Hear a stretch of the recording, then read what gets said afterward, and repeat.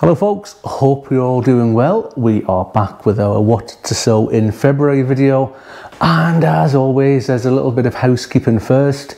Please remember to check your frost zones, which are really important at this time of year before you sow any sorts of seeds. For example, where I am here, our last frost date is around about the first week in May, so we've got a long time yet before we can chuck anything that's delicate out there. It looks nice and sunny out there at the moment, but it's absolutely freezing. And what I'll do is I'll pop a little website down below in the description there, and you can go to that and you can find where you live and it'll tell you what the frost zones are, and that is really useful, and it is so simple to use. It's a brilliant resource, and even better, it's absolutely free. Anyway, back to what seeds we can sow. Quick mention, as you all know, I like to get my seeds from one supplier in particular, and that is DT Brown. A couple of reasons for that. One is they put the instructions on the packet, and believe you me, I need them. The second reason is they always send you these little plant tags, and I am terrible, absolutely terrible for labeling the plants as to what they are, especially once they find their way up to the plot and they're out there in the wild. I lose track of what's what. So these are absolutely brilliant for keeping track of things. And they also send me things like this, which are little brochures of things you can buy. The seed catalog's fab, and it means I can go and look for stuff that I need to buy. Anyway, onto the seeds. A few this month, a few more than last month. It's starting to ramp up. It's getting busier and busier. Next month's going to be even busier. I'm going to try and stick to these, but I can also guarantee you 100% I will find some other seeds that I'm going to sow before the end of the month, but I'll mention them as and when that happens. Anyway, first up, broad beans, and this variety here is called Super Aqua Dulce. I had great success with these last year. I had absolutely loads of them, and this variety here, the Super Aqua Dulce, is really hardy.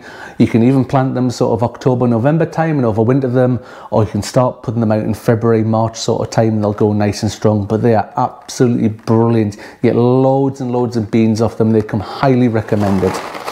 Next up is aubergines. I maybe should have been on these last month, but you know, I've kind of eked it out to this month, so we're going to do some aubergines, and these ones here are Moneymaker F1. I tried aubergines last year and some rabbits came in at my plants, which I was a bit annoyed about, so hopefully this year I'm going to have more success, and these will go in the polytunnel once we've got them growing. And speaking of which, of the polytunnel, we're going to get some sweet peppers on the go.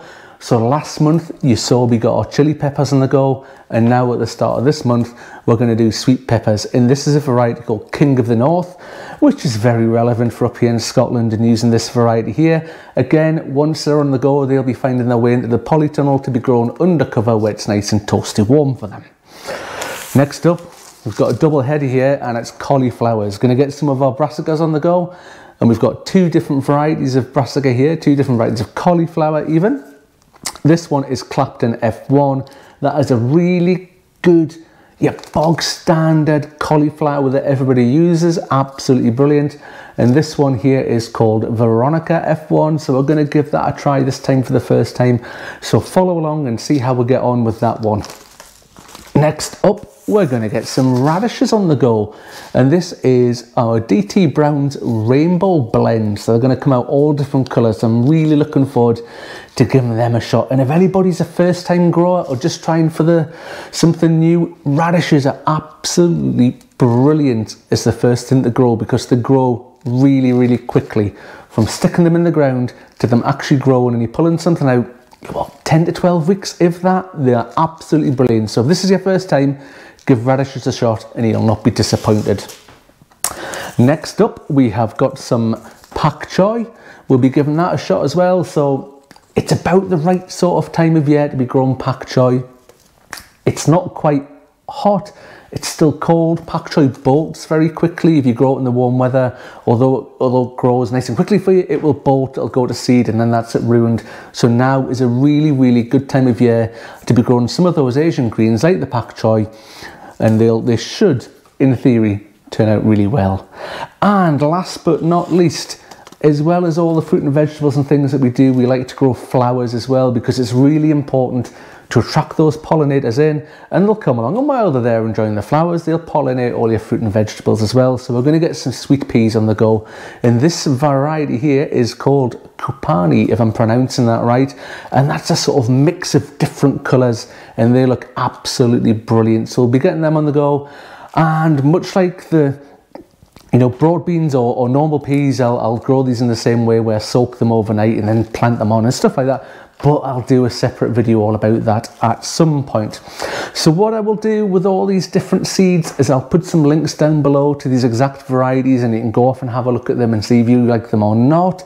If you wouldn't mind giving the channel a subscribe if you're not already, if you click the button down below, that is absolutely free.